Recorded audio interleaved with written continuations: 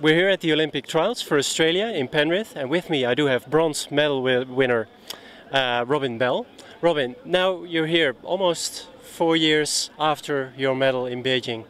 Does some of that feeling come back? Yeah, I mean, it's good to see. I mean, I've just come out this year for Olympic selection. I've missed probably all the other selection races in between. So, yeah, just come out and cheer the guys on and try and help out where I can. Yeah, it's good to watch and it's exciting, isn't it? When there's only one spot and, you know, it kind of adds to the level of excitement. So, and it makes selection a really good viewing. Yeah. Hey, yeah, at the course I've already seen you, helping out some people, giving them some advice. What do you tell them? How do you help people here, at an important race like this one? Yeah, I mean, it is pretty hard. Like, you can help out a little bit, but yeah, I mean, I've been keeping in contact with Kynan Maley at the Aussie C1.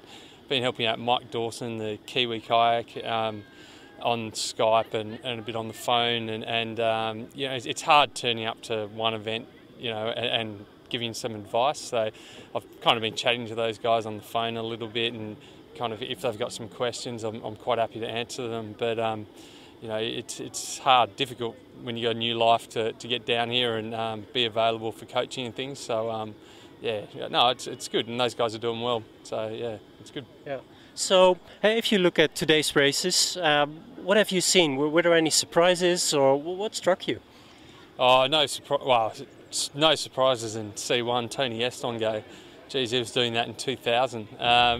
Yeah, I mean, Jess Fox is outstanding, isn't she? I mean, she's 17, and Michael Mardigan was 16, I think, when he got his first World's medal, 17 when he won the Olympics.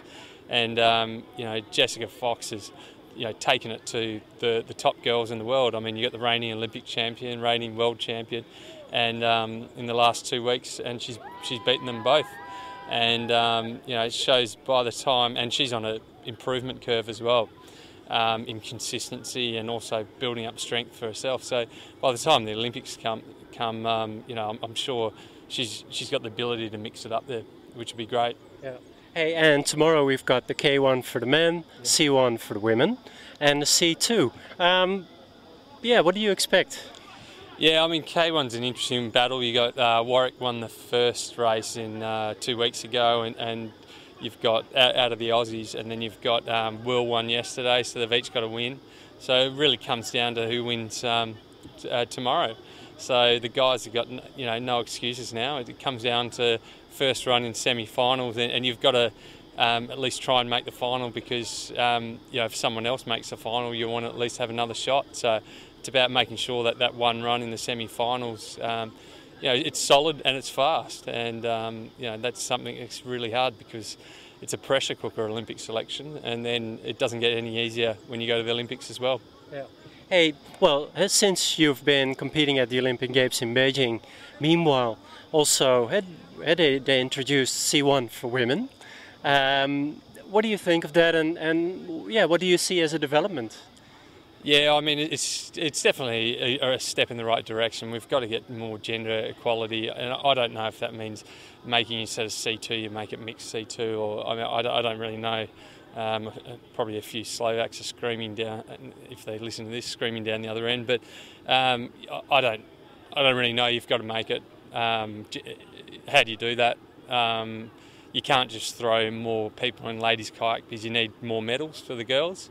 So C1 seems to be the natural answer, and it's going to be a few years before that class really builds up. And I mean, Jess Fox, she does some great stuff in C1, but that's the thing, is that they're so volatile.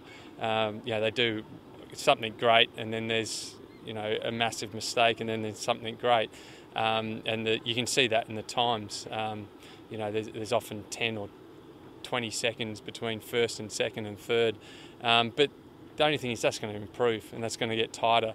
So, it might not be in London. I don't know if it's going to be in Rio, but, you're looking at the next Olympics, and the next Olympics after that. Hopefully they've got a competitive class so it can get into the Games. But at the moment, I suppose it's still got a fair way to go. Yeah. Yeah. Hey, and two last questions where we try to, use your experience as a successful Olympian for, as of tomorrow, we know who the Olympians will become for Australia. For those people, for those Australians, between now and the Olympic Games, just before the start, what would you advise them, looking back at your own career, and how should they approach, how should they prepare, etc.?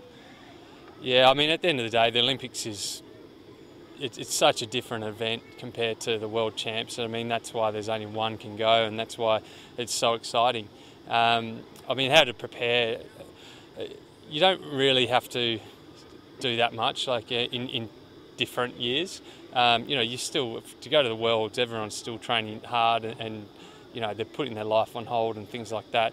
It's the same for the Olympics, but the thing about the Olympics is that it's just, I don't know, it's kind of hard to explain because it is slightly different. Everyone, once you're an Olympian, everyone wants to become one. You know, and once you're there, it's kind of like you've actually got to race well. And at the end of the day, you're there to do a job. There's no point in going around looking at the fancy lights and everything like that. At the end of the day, you've got to go there and do a job. And in Sydney, I was a bit annoyed, I suppose, because I came ninth, and the year before I got a silver at the World Champs. And you know, I felt like I went to the Olympics, but I didn't do my job. You know, I didn't do well, and you know, it ate away at me for quite a few years. And then Beijing was, Athens was the same. I came fourth, and I was annoyed because I thought, you know, I did a reasonable job, and normally that puts me in the medals, and I wasn't in the medals, and you know, that ate away at me until Beijing. So the Olympics, you'll always remember. You will never forget what you do. And if you walk away from the field at the Olympics thinking, I didn't give it my all, or I didn't do something, like, you always regret it for the rest of your life.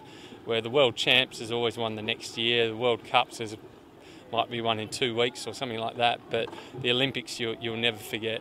It will haunt you for the rest of your life. Yeah.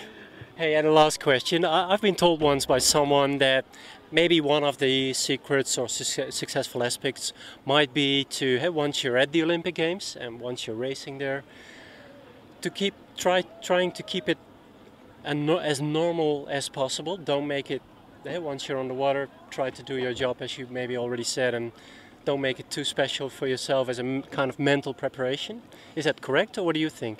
Yeah, I mean, there's a misconception that you have to do something special at the Olympics. You don't. The same race run that you know, Jessica Fox just did this morning here and won that race. She just needs to repeat that at the Olympics. She doesn't have to do any more. I mean, you can look at Jackie Lawrence as a prime example of that. I mean, she probably paddled as well as she could, you know, in terms of potential. But the rest of the field really tried to push hard, and they ended up falling over, and Jackie Lawrence suddenly was, you know, near the front there. So, yeah, I mean, there's no point. You don't need to push it. I mean, you ask Thomas Smith, who won in 2000, he won by 6 seconds, and you ask him, and he said, oh, look, I thought I had pretty solid runs. I didn't do anything special, yet he won by 6 seconds. And then he went to Beijing, and he came, I don't know, was 8th or 10th or something like that. But you know, and you ask him, you know, what was the difference, and he said, oh, I thought I had to do something special, and I pushed it, and I went beyond my means, and then mistakes started going into my paddling and everything like that, and that just pushed him down the list. So it's still doing your job and doing the basics right, and I think it's about doing a solid, good run.